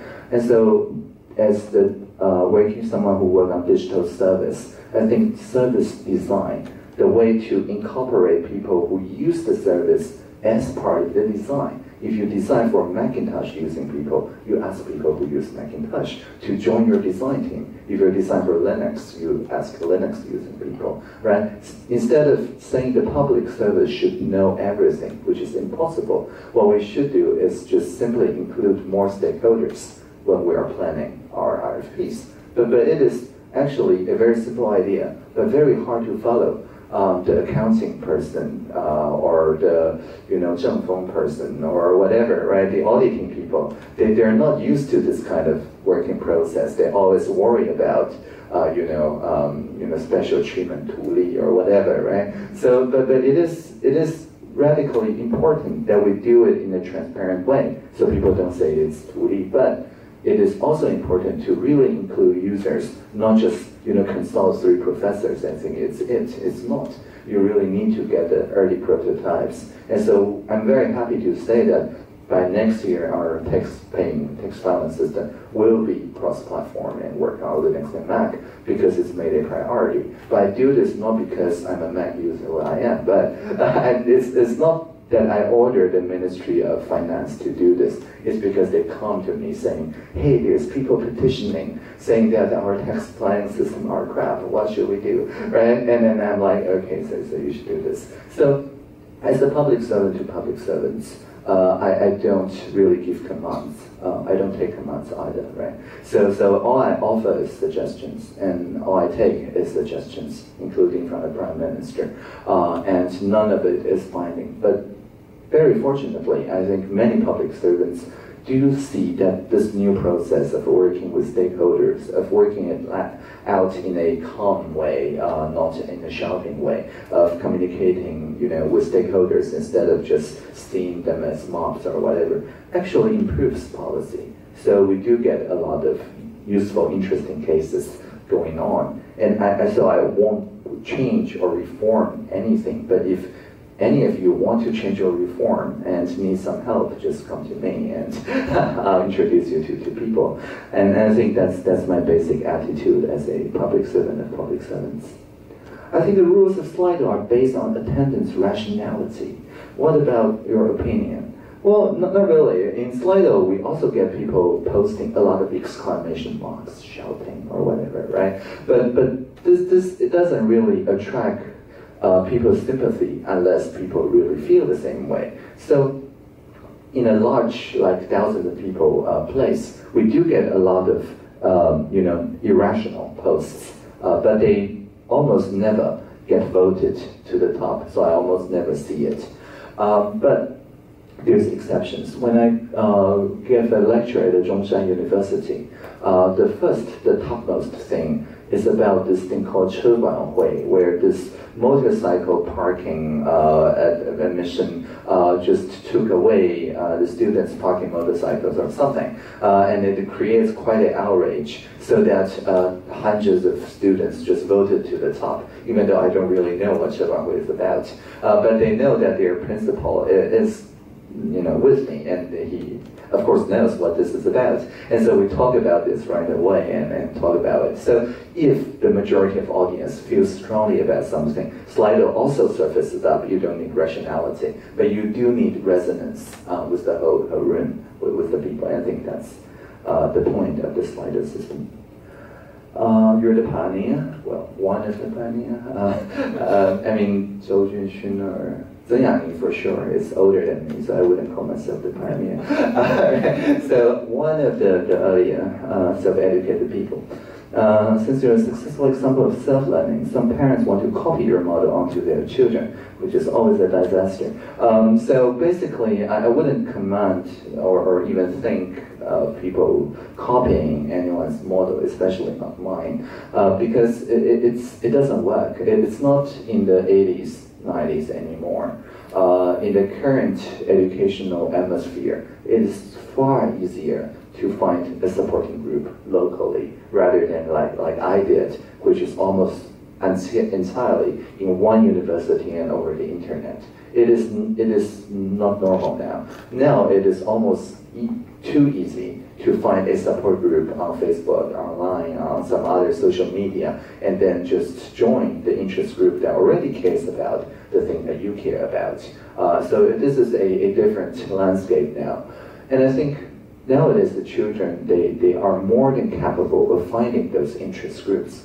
I think one of the things that parents can do is just showing interest, showing curiosity, and asking their children to show them around in those new, be there online games or Pokemon Go or whatever, new worlds that their children is immersing themselves into. Because there are entire worlds now that's cyberspace, that exists online mixed with offline. Whereas when I was self-educating, the cyberspace was still being built, it was still being constructed, and there's no existing cyberspaces. We were the first people to build websites, right? So it's a different era, and I wouldn't encourage people in this generation to copy my parents' model, which only worked because it was the 80s and 90s. But now I think self-education or self-learning is stopped being a buzzword. It's stopped being a hot topic now. It is just something that some people do. And for a few years, they may be back to the school, but maybe again for a few years. And I don't think it's something that's special nowadays. And so people who talk about self-education, like give a lecture, I find are mostly parents. When I actually go to a high school or go to university, they don't ask me anything about self-education. For them, it's just part of life, right? So there is also a generational conversation that could happen around this issue. How do you think? And if both the father and mother have to work, do you think it's possible for them to accompany with their children in their self-education? For sure. And this is what's different between the 80s and 90s and now. Now, in many cities, and I don't pretend to say it's all the cities, but in many cities, it is possible to find help circles of people who self-educate their children. And many of those parents are also professionals in some way, and they also open up classes and to just swap their children around and teach their children what they know. And there's also organization-based self-education, and that allows the children to determine their own course of work and so on. So even if both parents are working, it is almost always possible to find somewhere nearby that has a study group or a experimental school going. And it's mostly not about the time that you will need to spend with your children, which I'm sure that the parents always do find some time, but the management of expectation of the grandparents, of the uncles, of the aunts, right? That's the hard part, because people, when the children go on experimental education, they start having all sorts of fantasies about what they can do. But really, it's just another model of education. It's not that different. But people start asking all sorts of questions and having a lot of wild fantasies and whatever. And as parents, that's the social pressure that the parents need to deal with. And it's not about going to work or something. It's about talking with the children and saying that no matter what you do, that one of the parents or both parents support them in their decisions and talk it through. And after talking it through, do the convincing of the extended family and friends and whatever for the children, so the children doesn't feel alone and for defending themselves. And I think that's the one thing parents can do for their children embarking on self-education, because while the children know how to talk to children at their age about why they go to self-education, they don't have the vocabulary to talk to grown-ups about the same decision that they did. And the parenting person I'm sitting, right? Outstanding person I've ever seen. I just wonder that for you, what is the most important thing of their whole life? That's a great question. You see, I see my life as somewhat of a accident or as a miracle, because for most of my early childhood, I was told that because of my congenital heart disease, there's just 50% chance I will live to 12 or something. So I get told about this about my doctors all the time. And so because of this, every time I go to sleep, even now, every night I go to sleep thinking, have I really done all my dues? Is this okay if I don't wake up? And I'm like, okay, it's fine. And then I wake up feeling refreshed, being new, being, okay, I can do something new, right? And this is a habit that goes, I think, way back before I have memories. It must have formed when I was 2 or 3 or something. So because of this, every day I see my life as something that's a miracle, that's just accidentally given to me. So every day I get to choose a different meaning of life for that day, and then live a very short life that is just one day, and then feel that I have no regrets for the day, and I get to sleep and waking up have a new meaning of life. So that's my trick, but it's not something that I learned. It's just something that's part of my psychology when I was very young, before I even had memory. So I have a very different outlook on life with most people. I don't see, fame or fortune or money or whatever as important, because it doesn't last over a day. And I always want to plan for, a few generations in the future, because that's what counts. It looks like you know so many things. What is your most interested area, and what's your motivation of involving in it? At the moment, I'm most interested in those 20 questions that I need to answer for the next 40 or so minutes. It's true. I mean, my motivation is always crowdsourced, meaning that it's determined collectively by you. If you don't ask me anything, I'll just sit here and say nothing. I've done this before, and people are starting asking me really interesting questions. And I think this is mostly about curiosity, because I'm really interested in the question that you will ask, and vice versa is reciprocal, right? So that's why most of you are not falling asleep right now. So I think it is mutual, and I do this practically every day. And so I'm most interested in just listening and get us into a space of listening to each other. What do you think about the aging population, about the decimating population of Taiwan? Is it really a problem? We can solve it by allowing migrations. At least the progress of technology can also overcome the lacks of human power. Well, you said it all. It's not really a question, is it? I agree, right? So I think the aging population, of course, creates its issues. But as my experience with my grandparents told me, if you arrange the long-time care, the technologies just right, as long as their minds are still active, their aging bodies are less and less of a problem nowadays. And we're trying to solve it even more quickly with the help of technology, of robotic assistants, of exoskeletons, of virtual reality, of personal assistants, automated assistants, remote control assistants, and things like that, of the, the room itself being aware of the needs of the aging body and taking care of it. And so that part I'm less worried, because Taiwan has one of the best, if not the best, medicine research community to address this kind of issues. It is one of our main, exports of ideas and technology. I think it's really fortunate that all my grandparents happen to live in Taiwan. So that's one thing. And it's about healthcare.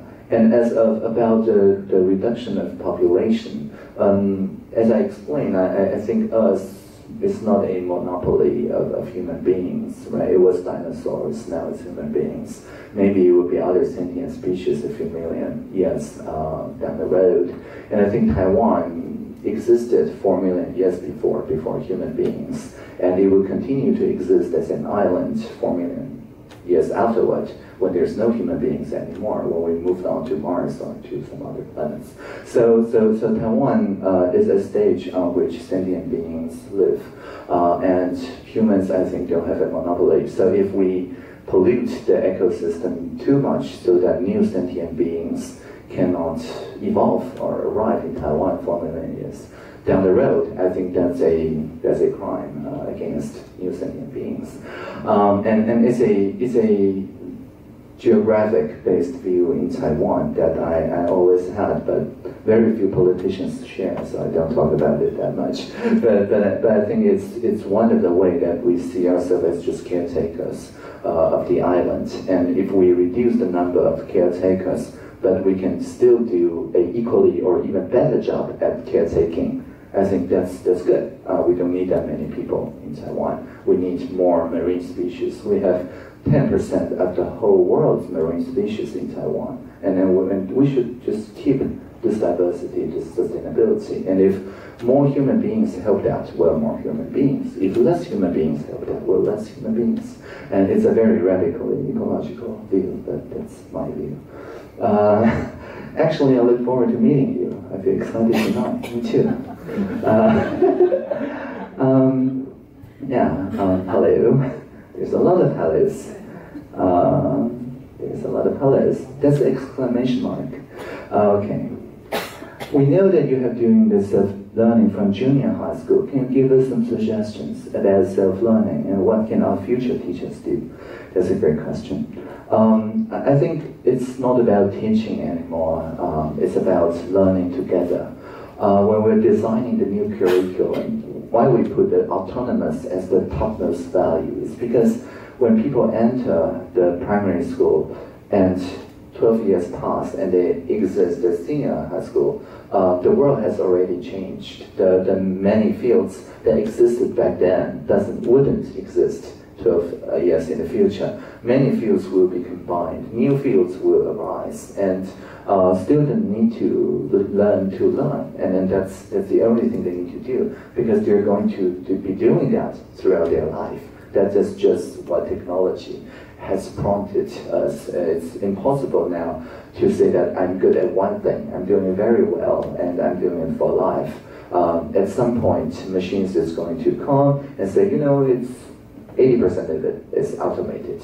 And then you have to focus on the other 20%. But the other 20% is disintermediated, meaning that you don't have to go through a manager, a dispatching taxi company or whatever anymore. You can always talk directly to the people needing the service. So there's another class gone, right? So with this structural adjustment of fields of the digital transformation, what we need to do is to define ourselves as the work that we do. Like I said, my work is to listen, to open up the government, and so on. But this is not my day-to-day job. It's not the task that I do. My job, is setting up some systems, typing in some things, looking at some paperwork. But if those things are automated, I lose my job, but I still keep my work, because my work is furthering listening, furthering communication, furthering transparency.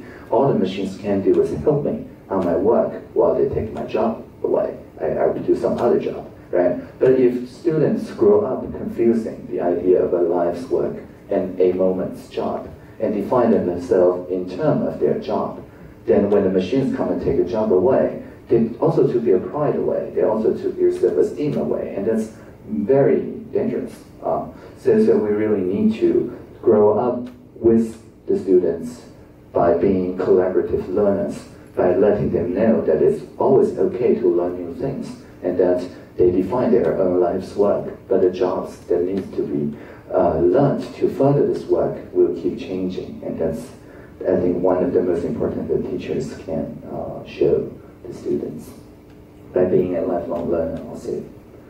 What is the most important value and the most important thing parents should make your kids know? Well, I don't know. I don't know your kid. It depends on the kid.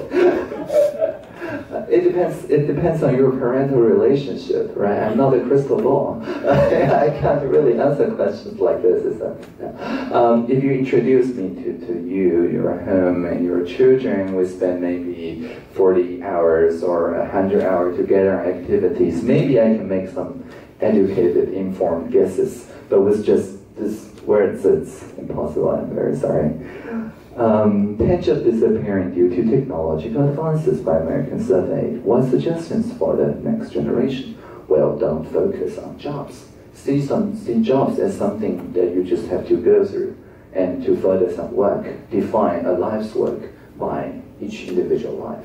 That's what everybody's doing nowadays in technologically advanced countries in their education system. Is why we need an education reform for digital transformation, because otherwise when people compare themselves on some speed of running or typing speed or things like that, it's doomed, because automation is just going to come and automate everything, right? So things that cannot be automated, because machines don't have a human life, they don't have a human's body. It's not possible for machines to have real sympathies as one human being to one another, or as a animal to one another, right? So spending more time with people is going to be one of the most important things in the future in all disciplines, because things that doesn't need to spend time with people to accomplish, to have a person's body to accomplish abstract things, that's going to be automated away. So if we train our children to be machines, to doing machine work, machine labor, they will feel utterly lost when machines actually do their job better. But if we bring them up as human beings and respecting each other as human beings, but machines are just here to help. I would like to know that your life changing when you enter the government. Surprisingly, very little changed. I slept earlier and woke up earlier. That's about the only change. I used to give classes in many different places in the world, and now my travel is restricted. That I'm not used to that. But I found ways around. I use robots, use VR. I still give classes in Hangzhou, in Madrid, just by them watching a VR avatar of me or a robot of me. And there is nothing in the United Nations ruling that says a foreign minister cannot look at a recording or a robot of Taiwanese minister. So we do a lot of diplomacy using virtual reality this way, because, well, there's nothing that rules against that. For all they know, they're just watching a movie. And so this kind of adjustment I really have to make, because I don't have that much time spending my time abroad, but I substituted with telepresence, with robot, with virtual reality. And so far it's been working really well. But otherwise, I'm just doing exactly the same thing as I did before joining the cabinet. I'm still a public servant of public servants. It's just the taxpayers are now paying me to dedicate my work on this, and not just as one of my projects among, working with Apple, with Oxford University Press, and other Silicon Valley companies. I don't have to spend time on those things now. I get to focus on public service, but otherwise I'm doing exactly the same thing. Would you introduce some websites that introduce useful or cool stuff, like Slido? Of course, why not? So this is our website, PDIS.tw, which is just a shorthand for PDIS.national.government.tw. So in this website, you get to see some cool movies that you've probably already seen. There's a play for you, and there is the track of all the meetings that I hold, and there is this tools part. then introduce some core tools that we use every day for work. So feel free to reference. You also see our team here. Like the first 3 people look kind of normal, but it gets weird progressively downward, and until the last person who is sitting right here, which is laughing exactly like this. Right, this is our team, the Public Digital Innovation Space team. And if you're interested in any of us, you just mouse over this and see the name, and someone who proclaimed that he is not a giraffe for some weird reason, I don't really know. Someone says that they're from the III, and so on. So you get to learn something about our team. And then if you have anything to ask, just click on any of our heads, and you get into this public Q&A place where you can ask anyone in our team, and we try to answer you as quick as we can publicly. And so we don't give exclusive interviews, everything needs to be recorded and so on, but people find this to be very useful, so most of them just come here and type me some questions. So feel free to ask any of us questions, and we can bring this conversation forward online. And just a public platform called Join. It seemed to work pretty good, thank you. How do you expect to this website? Well, Join is really nice because it's now part of the administrative work. It's not something that's special. It's just everyday work now. All the legislations and regulations that the administration proposes now regularly need to be reviewed for 60 days publicly, or shorter than 60 days, but whatever, many days, they need to be talked online. And so we can see a lot of people's feedback on the regulations that we're about to pass, such as, wow, this thing about firefighting really has a lot of responses. And you can see the civil society, the stakeholders, asking substantial questions, and have the NFA answering to them in real time. And I think this is a really good dialogue that's been going on between firefighters and the stakeholders and people who care about them. So before, we had this announcement, but it's just for 14 days, or before for 7 days. But the effect of 60 days is that people can actually take notice of this and organize and ask meaningful questions, get meaningful answers for a few rounds before the regulation actually got passed. Now this is, I'm not taking the credit because this changed to 60 days before I joined the cabinet. But after I joined the cabinet, I made sure that the 60 days are not just spent on calling this person or writing to this email, which would overwhelm this person with a lot of duplicate questions. But rather, I use the Join platform to make sure that all the Q&As can be made public, so that they have to answer one thing once, and then the discussion can progress into much deeper reflections like this. So I don't have much other expectations beyond what's already there in the tracking of the budgets, in the proposals. Now maybe, of course, there's still the fourth part, which is writing a minister.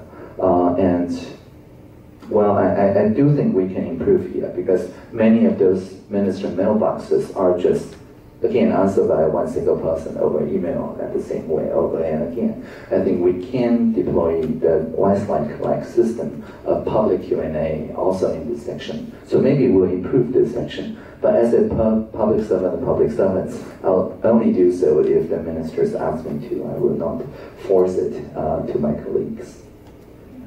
Do you think it is necessary for school children to learn programming, how to cultivate this ability? I think programming or coding is a lot like law. It is like law in the digital space. But the difference is that it's like physical law. The law enforces itself. You don't need a lawyer to interpret this kind of law. But just like legal education, we don't train our children to become lawyers, right? But we say every child needs legal literacy. Because if you don't understand the importance of the law, well, you do illegal things and suffer the consequences. So it's vitally important to know what law is, the basic principles, some basic ability to read and understand law and regulations. And when you encounter a legal, a police or something, know your rights to those laws and so on. And so we say all the children need to know these things. I think it's very reasonable.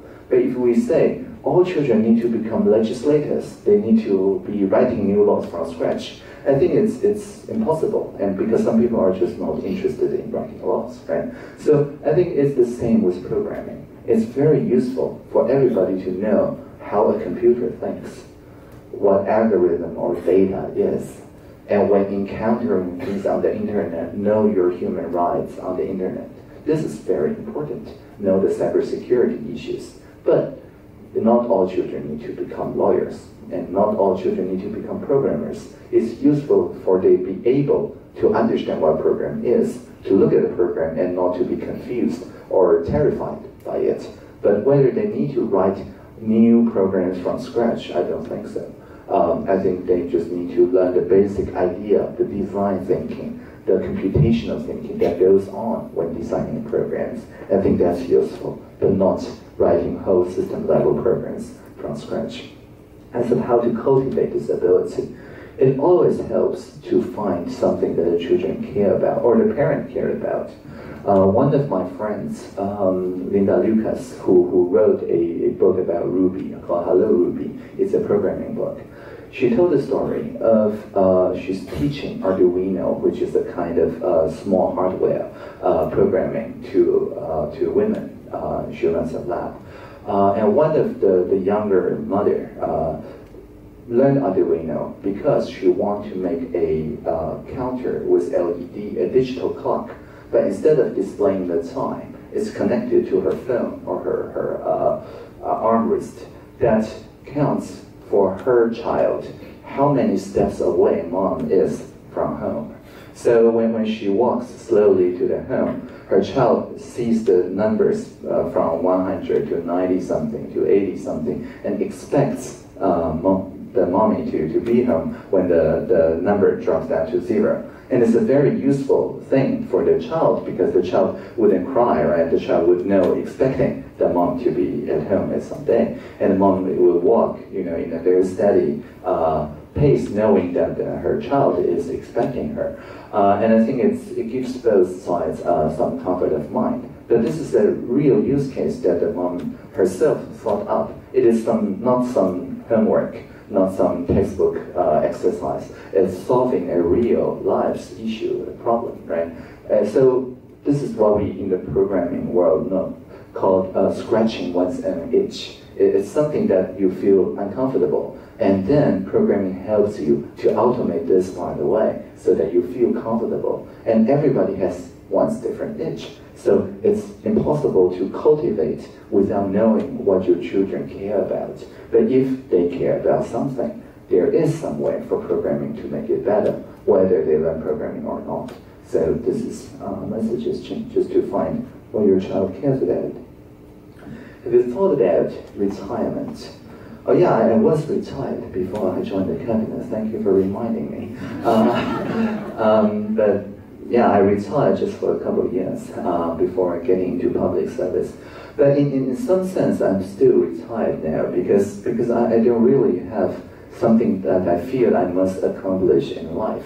I think I've gone through plenty of lifetimes. And so whatever I do now for fun, for curiosity, or for crowdsourcing, meaning that people I care about, like you, ask me questions that I care about, so I answer them. But I don't have anything that I think that must be done in my lifetime. And so whenever someone reaches this state of mind, I think it's a good time to retire. And to leave the work, most of the work to young people who still feel very strongly about their ideals and about things that they want to accomplish in life. For us, old people, it's all okay. We're just here to tag along with the kids and see the young people thrive. So yeah, I really talk like a old person, but this is really what I feel. Most of my work nowadays is to prepare the stage so people who are educated in new curriculum can enjoy the world in which that they are allowed to be the most creative and explain their concerns to the people of the upper generation and explain in their own terms. This is why I explained the concern of the e-sport athletes, the Dianjing players, in terms of Weiqi, of Go, to the Ministry of Culture people. Because Go is the Weiqi game is something that they know and they have maybe played in their teenage. So just by explaining e-sport in terms of Weiqi, it brings the young part of the ministry's public servants back to the discussion, and the young people talks with the young people in a much more direct way. But if we keep talking about, you know, things that they don't understand or have first-hand experience, it doesn't work. And so I think one of my joy is in helping the different generations to understand that their life experience isn't actually that different, it's just different names. Any ideas to use VR in crime prevention? I don't have any ideas. I'm sure you have some. There's surely some useful thing.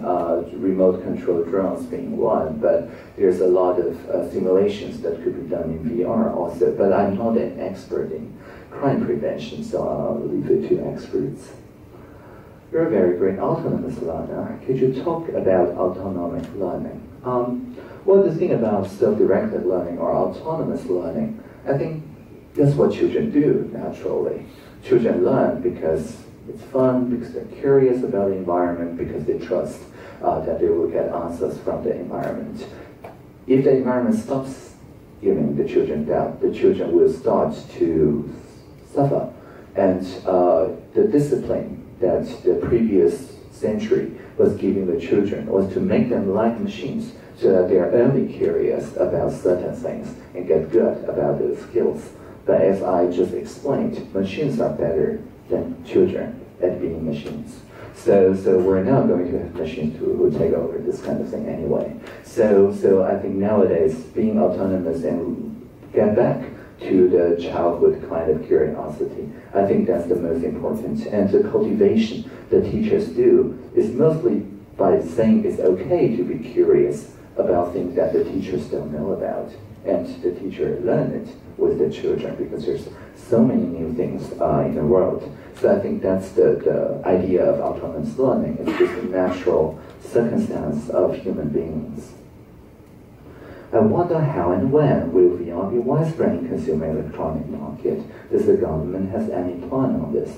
Well, as a matter of fact, cardboard VR is now on sale on grocery stores. I saw one on 7-Eleven. I'm sure there's ones in other Family Mart or whatever, right? So it is already in consumer electronic market. You don't have to wait. It's just not very good quality, and you don't get to bring your hands into a cardboard. You only your eyes and ears. So to bring your hands in, that takes another I don't know, year or so. And to bring the rest of your body in, that takes another year or so. So the technology is advancing very quickly, and I think it depends on how many parts of your sensory organ can you bring in. There will be different applications. And of course, at some point, you will bring the feeling of body touch, of being cold and hot, of smells and whatever in also. That's maybe 5 years or 10 years in the future. But at that point, it will then become possible to have a real empathy with somebody else's life by living through the life in their own angle of viewpoint. And so the government's plan is basically by ensuring that everybody has equal access, that not just people in Taipei have access, and by making sure that the children grow up knowing that VR can be used as one of the tools for the job, not that they have to work for any specific VR technology, because those get faded pretty fast. It's like the early IBM PC, Apple II, or whatever, those personal computers, those get cycled really quickly. But the design thinking, the computational thinking, those still last. The civil servant, how to use the big data. Well, most civil servants don't have access to big data. Most of the data I work with is small data, meaning that data that fits on one computer. And that's what we work day to day. And I think there's nothing to be ashamed of. There's a lot of data science that can be done on small data. The previous generation's data science, mostly based on statistics, requires a lot of the same formats data on a very large volume in order to do any useful prediction. But nowadays, with machine learning and deep learning and AI, it is now possible to use many different sort of data, but all small data, but still make useful predictions. Because now the machines teach itself. It doesn't need a human to train them. And it is a new development in just a couple of years now. So because of this, the whole science of big data is also changing to accustom itself to the new demands of machine learning, of what we call multimodality, meaning like you're driving a car, you want your body to fit of where the car is. So when we're building a self-driving car, instead of having the big data on any particular part of the car, we use the whole car and even the street and even other cars to generate data to inform the driving. So it is now the diversity of the data rather than the sheer volume of the data that is useful to machine learning. And this is one of the things that the civil servants, I hope, can leverage by just automating any work in your daily work that anybody else do the same work, it will result in the same thing. This is what we call 冗时, redundant work, because it doesn't really require your own judgment. And those parts are the parts that I think should be automated away as quickly as possible, even though it's just processing small data. Because even though it's small data, it's taking a lot of our time. And time is much more precious than hard disk space. So I think that is the first places that I will look to automate away. Do you still read real book? What kind you prefer? Is that will be disappearing by the digital world? As a matter of fact, no, I mostly don't read paper books anymore. I used to have paper books, and I use this high-speed scanning machine just by using a knife to cut the binding. And then so it becomes a lot of paper, and then feeding it to a high-speed scanner, and then scan it to PDF, and then recognize the characters. Because I rely on full text searching. I want to know where in the book does some word appear, and it's very hard to do so on paper. But paper is of course great because you can make annotations, you can do a lot of interesting on it. But now I can do so also with tablets and stylus, so I don't lose the benefit of paper, but I still get to do full text search. So the kind of book I prefer is the kind of book that I can search. And whether it would disappear by digital, I think this glass is still too heavy. Once it's become light enough and you can roll it up just like a piece of paper, that's when paper books is going to disappear. Because then any book is just a display, and then you can change the content. And the technology is mostly already here. It's not massively produced. It will take another few years. But once we get there, I think people will embrace digital paper because they don't have to learn anything new. Dear Audrey, why is your English so fluent? Any tricks?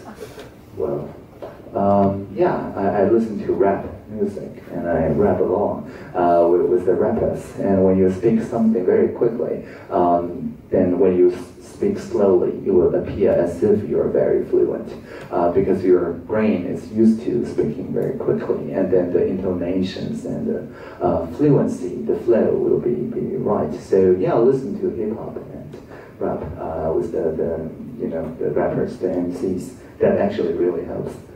How many government sectors in the world use VR to deal with their daily work? Great question. VR, consumer VR, is a really new technology, so it really is something that's still being evaluated. But for example, the HoloLens team is now partnering with a lot of governments just to make presentations more dynamic by having interactive models. And that's one of the very normal day-to-day uses. And of course, the military and the NASA have used VR for many decades now.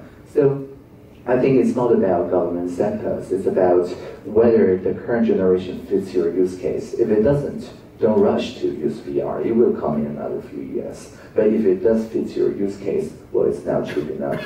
So yeah, evaluate it on a case-by-case basis. Do you think if legislators are paid to give them this high salary or not? I don't actually know. I think it depends on the performance of the legislator. If they really need, all this research and put this to good use, I think it's, of course, a good thing that they get to retain this many staff. I'm not, envious of the legislators' pay. I think many legislators are really doing good and important policy work. But of course, it's not all legislators. So if some legislators you feel are not qualified for their salary, well, don't vote for them and campaign against them. Oh, now it's easy to recall a legislator too, so you can perhaps recall them. But I mean, all this is, dependent on the performance, and I think it's not wise to talk broadly about all legislators. I'm sure many of them are doing very important and focused work. Well, the only thing that doesn't get exponentially better is battery. So I get to switch to my phone here. Just a second.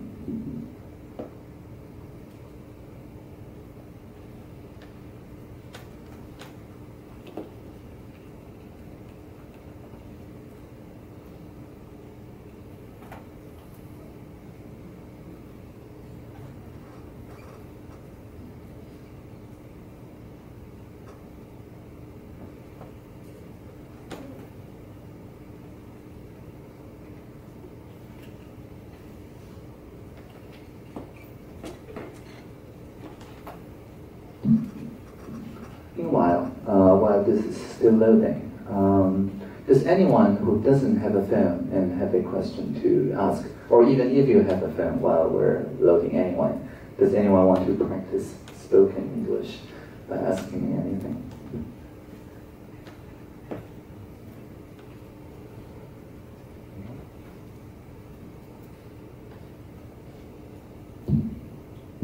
All right, maybe not. Well, in that case, really? Okay, well, in that case, let's get back to this thing. So, can you still see it? It's good? Okay, right. So what's the difference? This I did, actually, between video and VR in video conference. So, yeah, it's mostly about distraction. VR is anything that you can make it feel immersive and distraction-free. How do students from the K-12 compulsory education catch up with the course in normal university? Would the government change the policy for nowadays higher education? Yes. So as part of the curriculum reform, we're now putting a lot more focus on 技术高中 technological senior high schools. There is nowadays almost everybody see 高职 or technological schools as just one of the prep school for a technological university. It's like people have to get a degree for some reason. But in the K-12 reform, we emphasize on getting the right connections to the industry to get certificates or to get real-world training before deciding that you need theoretical training. So it's entirely okay to finish a technological senior high school and then go to work. And then once you need theoretical understanding of your work, then go back to your university. This is actually Dr. Tsai Ing-wen's one of her main campaigning points, and I support that completely. The most challenge thing that we discuss when doing this topic is the mindset of the older generations who still see a university degree as something that's useful or required, why it really isn't if your interest is not in theoretical studying. And so, yeah, the government does plan to change that. And if as a high school dropout and as someone who is entirely technological in the early teens training, I'm very willing to help spreading the idea of a technological education in high school is actually sometimes preferred for many children. What's the policy on VR of the government in the near future? Well, first we try to tell people VR is not just for gaming. This is pretty successful. Now people think VR and they think tourism, education, training, whatever. It's not just about games anymore. I think we really did get the message through. And the next thing we're going to do here in Kaohsiung is to build a proof of concept of a VR park so that people can actually go here and participate in useful work, like participating in a public hearing or whatever, or trying out a new model of a car simulated, things like this here locally in Kaohsiung. Once people have first-hand experience, especially legislators, once they have first-hand experience in doing this, then we talk about more applied uses of VR. But I think the first challenge we're going to solve in the next few years is just to get everybody first-hand experience. How do you think about the brain circulation, about the brain drain in Taiwan? Well, I think, it's about equality, right? If foreign talent visit Taiwan but really can't stay for long and has to reapply for every few months and doesn't, only gets a ARC of something, and for many systems they ask for an ID number and doesn't accept the ARC number. And for many websites it doesn't translate easily using Google Translate, and so on. It really creates a lot of issues about foreign talents working here. Yes, a question.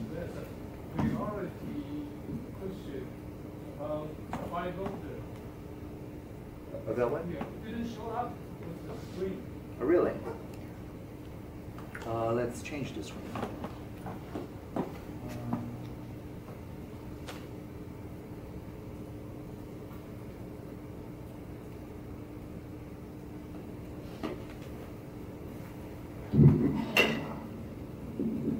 Let's wait a little bit. I'm sure that it should go up. If not quickly.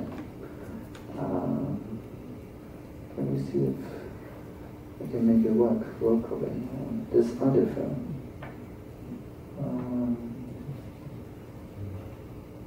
Maybe not.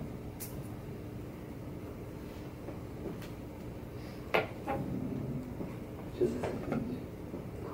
I'm sure we can solve this by switching to the right. I find that work from here. And then pushing. Voila. Better. Okay. So let's see if we can archive the questions that we just did. So we did this, we're now doing this. All right, then. So yeah, we need to make the foreign talents enjoy equal treatment better, while now they're massively disadvantaged. And I'm not saying about being very lucrative offers to foreign talents or anything. It's just by preparing a work environment that lets them work somewhat equally as local talents. I think that's the very basic thing we're needing to do. And the Foreign Talents Act now in the legislation are doing exactly that. And I hope the legislators do their deliberation on that as soon as they would like. And then, in your opinion, what's the key point to reduce the digital gap between different spaces or different generations? I think one of the key points is that understanding that the digital transformation always happens locally, first at some place, is what we call the future is already here. It's not just evenly distributed yet.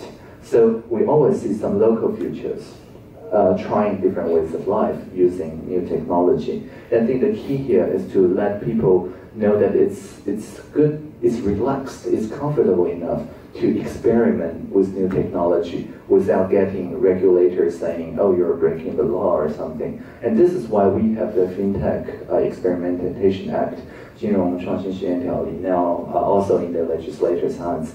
Because if we can do that, experiment by breaking a few regulations just for 6 months or 12 months, then the whole society learns how the digital technology works. as a whole society, not just a few people experimenting in one lab or something. So I really look forward for that happening, and if that works really well, then we're going to probably have also experimentation acts in other non-fintech sectors, and I think that society is for the better if we all learn about this in the public. What can we anticipate from the Asia linking to the Silicon Valley Development Project? Will AI or mobile payment domestic industry potentially boom? Well, the ASVDA is an independent agency. The government doesn't directly control them. It's mostly about linking to other Asian hubs and linking to the Silicon Valley in capital, in human resource, in regulation, harmonization, and things like that. So, in short, it's not the digital minister's place to direct the ASVDA. The ASVDA, if they want some regulation changed or deliberated, it's my job to talk with legislators and so on, but it's not the other way around. It's not 两招双行 anymore. We're not talking to SVDA saying you need to promote those two industries and let others suffer. It's not like that. We just learn what people want to experiment and help them grow equally. So yeah, I don't do predictions, but we do process the technological impact on society as a society as they come. And we did this. While feeling frustrated and helpless, what suggestions are you suggesting confront those embarrassing situations? Usually I make music, or make poetry, or sing, or listen to some, I don't know, sounds or something. That always helps. And literature helps, going into nature helps. Putting words, putting names to those feelings helps, because then you're distancing yourself away. But more or less just, distance at some point somewhat from your emotions. Writing it down helps, by keeping a room in your mind that is more than the emotions, so that you can make informed decisions about the emotions and just watch it come and watch it go by, because your brain is where the emotion, is like a guest. It visits you and then it leaves, but it's not, you're not defined by your emotion. Any suggestion about protecting mobile phone or PC from ransoming software? That's a great question. Well, use a Mac, but if you can't, if you have to use Windows, then use Windows 10, which is self-updating. And if you keep it self-updating, it actually makes most of ransom attacks go away. But if you're stuck with Windows XP or something, nobody can protect you. So yeah, that's just turn out to update on.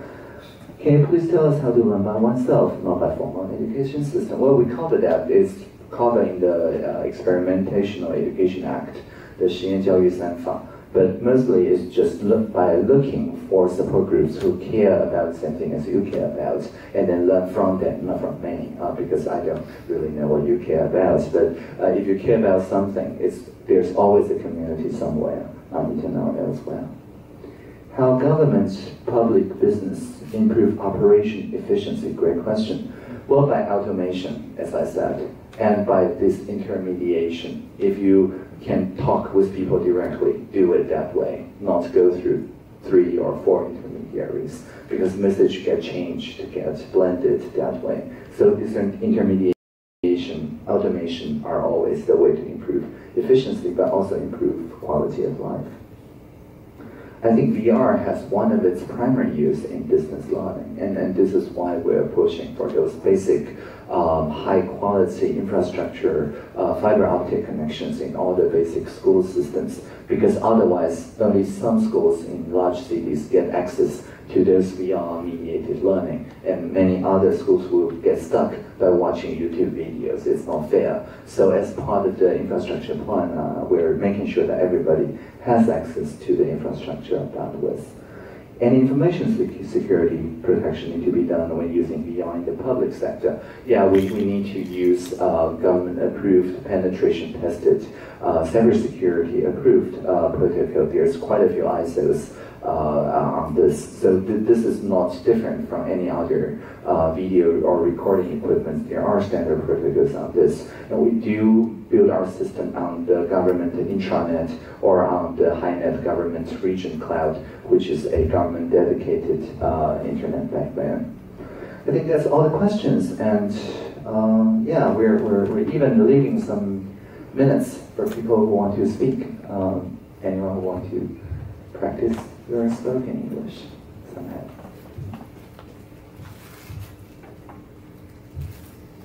But if nothing, then we're going to stop right here. Thank you very much, Commissioner Tang. Thanks for your excellent sharing. Let's give Commissioner Tang a big applause.